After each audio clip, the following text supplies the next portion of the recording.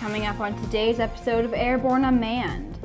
The FAA implements changes for recreational drone flyers. Lilium electric air taxi takes its first flight. And FAI details the upcoming International Drone Conference and Expo.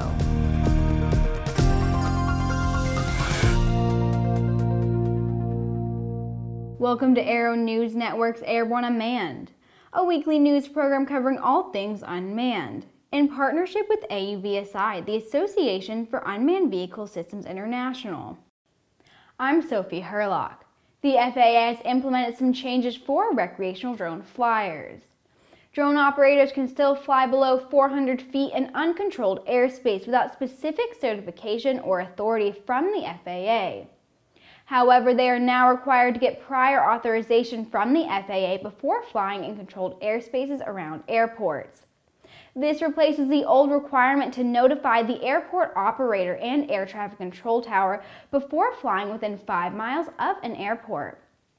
For now, air traffic control will not be accepting requests to operate drones in controlled airspace. Instead, the FAA will be granting temporary airspace authorizations to fly in certain fixed sites in the area. Another new provision will require recreational flyers to pass an aeronautical knowledge and safety test, which they must show to the FAA or law enforcement upon request.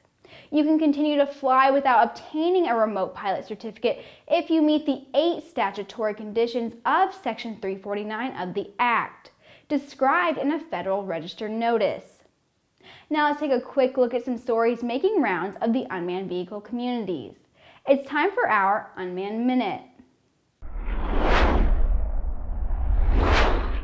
The Langley Aerodrome No. 8 is NASA's newest modular unmanned aerial system for urban air mobility. This is a new effort in aeronautics to look at urban flight, both unmanned flight, so package delivery type vehicles, all the way up to manned vehicles that may carry 6 or 8 people at one time.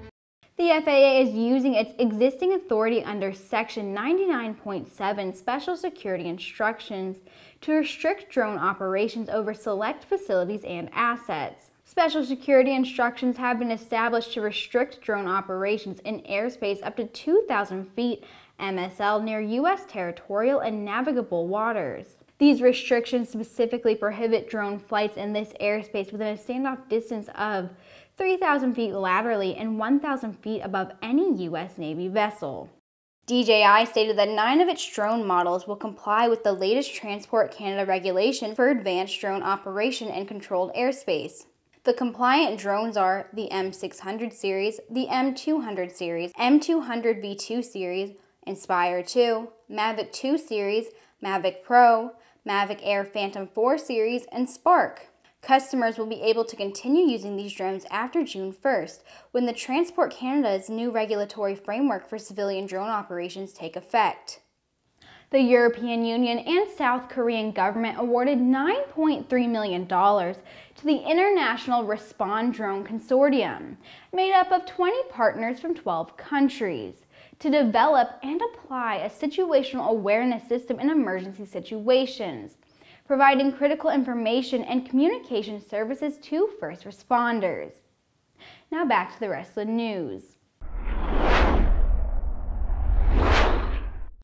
Lilium's 5-seater air taxi prototype, the Lilium Jet, took its first maiden unmanned flight in Germany earlier this month. The full-scale and weight prototype is powered by 36 all-electric jet engines that allow vertical takeoff and landing while also achieving horizontal flight. With a top speed of 169 knots and a range of 160 nautical miles, the jet is capable of long journeys. While many drone-based aircraft consume much of their energy keeping themselves in the air, the Lilium Jet can rely on the lift generation by the fixed wings to do this, meaning it will require less than 10% of its maximum 2,000 horsepower during cruise flight. The remotely controlled prototype aircraft has now begun a rigorous flight test campaign. The jet will be part of an on-demand air taxi service, and Lilium expects to be fully operational in various cities around the world by 2025. FAI has announced its International Drone Conference and Expo 2019, which takes place in Lausanne, Switzerland, September 13th through the 15th, will include a conference exclusively for professionals and a new symposium open to the public. The FAI and DIAS International Drone and Digital Aviation Conference will be for professionals only, and will bring together drone experts to present and discuss the key developments, opportunities, and challenges of the drone and digital aviation industry. The Public AI and EPFL International Drones Symposium will include debates by drone experts and presentations on drone innovation, esports, and simulators. For more information, head to fai.org/drone-conference. And that's it for us today. For more information on the world of all things unmanned, check out auvsi.org or airborne-unmanned.net. Thanks for watching, and I'll see you right back here tomorrow.